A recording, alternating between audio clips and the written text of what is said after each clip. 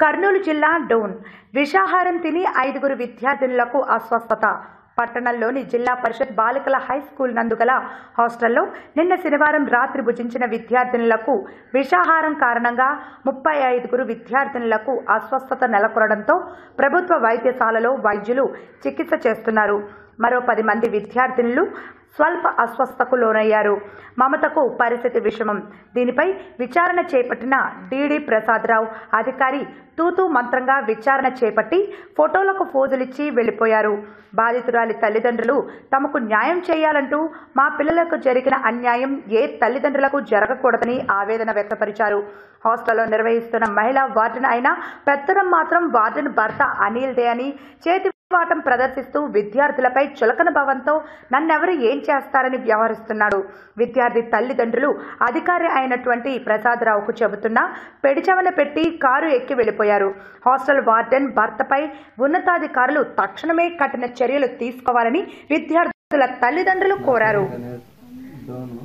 నా కూతురు మమత గైసెస్ స్కూల్లో చదువుకుంటుంది, 6వ క్లాస్ ఇప్పుడు. కానీ ఆ పాపకు వాంతులు బేంతులని నాకు నిన్న ఉదయాన ఫోన్ చేసినారు. చేస్తే నేను ఏరే పల్లెటూరులో ఫోటోలు తీయడానికి వెళ్ళినా. మా భార్యకు ఫోన్ చేసి మా భార్యను పంపించిన. అక్కడ గేట్ దాటగానే వాంతులు మోషన్స్ ఎక్కువ అయిపోతున్నాయి డ్రెస్సులని. ఇక్కడ డోన్ పెద్ద హాస్పిటల్కి తీసుకొని పోతే మా పాపని ఎవరు సరిగ్గా పట్టించుకోలేదు. అక్కడ చూపించుకోవడానికి మళ్ళీ ప్రైవేట్గా చూపించుకోవాలని నేను ట్రై చేస్తే నాకు అమౌంట్ వెళ్ళలేదు. ఇక్కడ నుండి మళ్ళీ కర్నూలు తీసుకుపోయినా పెద్ద హాస్పిటల్కు.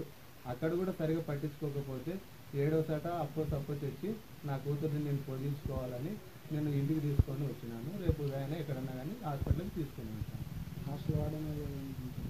హాస్టల్ వాడడానికి ఫోన్ చేసినా కూడా రాలేదు. 2 మార్లు ఫోన్ చేసిన ఏ అధికారం కూడా రాలేదు. మా దగ్గరికి అయితే ఏ అధికారం రాలేదు. అంటే ఇప్పుడు పాప పరిస్థితి ఎలా ఉంది? పాప పరిస్థితి ఎలా ఉందంటే ఇంకా చాలా ఇదిగా ఉన్నందుకే నేను బయట ఎక్కడన్నా చూపించుకుందామని తీసుకొస్తున్నాను. హాస్టల్ వార్డెన్ ఫోన్ చేసినారు. హాస్టల్ వార్డెన్ సార్కి 2 మార్లు ఫోన్ చేస్తే వస్తా అన్నాడు. అంతే, ఇంకా రాలేదు. ఒక్కసారి కూడా రాలేదు. అక్కడ నా కూతురుతో పాటుగా 8 మెంబర్స్ ఉన్నారు అక్కడ మొత్తం. నిన్న ఉదయాన వాళ్ళ కండిషన్స్ కూడా అలాగనే ఉంది. నా కూతురుతో పాటు కూడా ఈరోజు ఒక అమ్మాయి వచ్చింది, వెంకటాంపల్లి అమ్మాయి కదా. వెంకటాంపల్లి ఒక అమ్మాయి కూడా నా కూతురుతో పాటుగా 108లో వచ్చేసింది.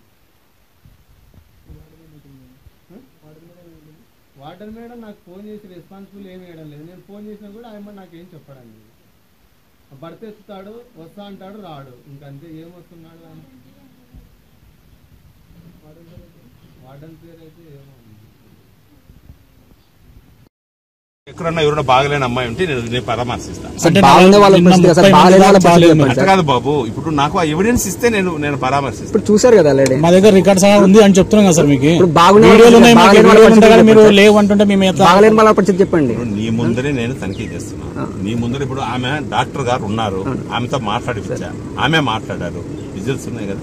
27వ తేదీ 6 గంటలకే నేను అటెండ్ అయినా. గవర్నమెంట్ హాస్పిటల్లో కేవలం 5 మంది మాత్రమే అడ్మిట్ అయినారు. అది కూడా నా దగ్గర వీడియో ఉంది.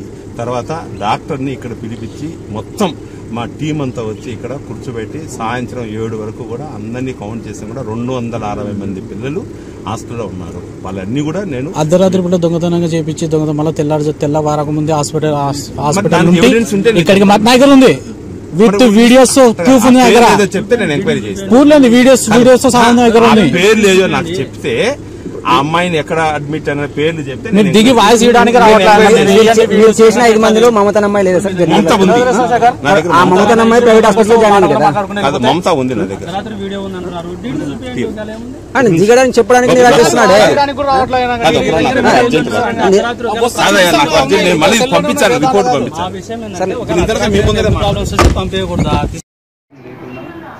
మీరు చిన్న తలను వచ్చినా కానీ కూడా, లేదంటే కడుపు నొచ్చినా కానీ ఇమ్మీడియట్గా ట్యాబ్లెట్ తీసుకోండి.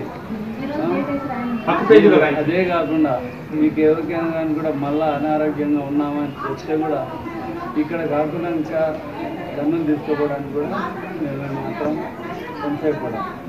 అమ్మా మీరు కూడా అంతే.